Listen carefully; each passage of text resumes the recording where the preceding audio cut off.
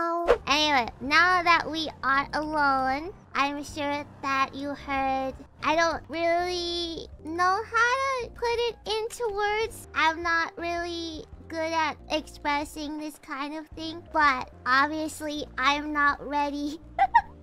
I'm not ready for Ame to go, but at the same time, I'm gonna say something corny. Things don't last forever, I guess, and that's what makes things special, right?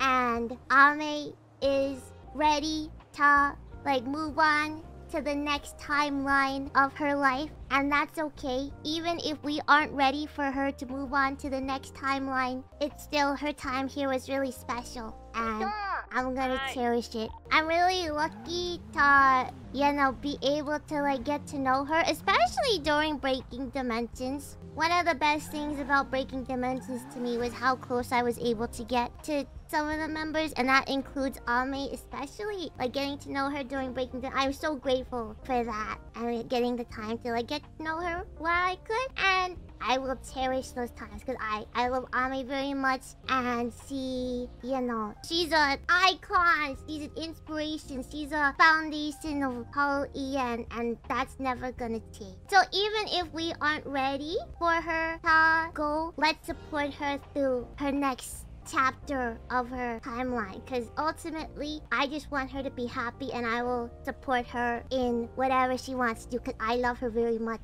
It was hard for me to tweet even because I didn't even know what to say. Even now I don't know what to say because yeah. What I'm trying to say is let us enjoy the rest of the time that we have with each other and just make it special. Because, yeah, it's corny, but nothing lasts forever. And it's normal for, things to move and change. Ame is she's, the most supportive person I've ever met. She is so supportive of everybody here. And she really, cheers us on and everything. So I want to cheer her on as well. Sappy thoughts. That's pretty much all I can say because it's hard for me to put into words everything that I'm feeling, but I guess that's the summary of what I'm feeling. Subscribe or die! I love you. Disgusting.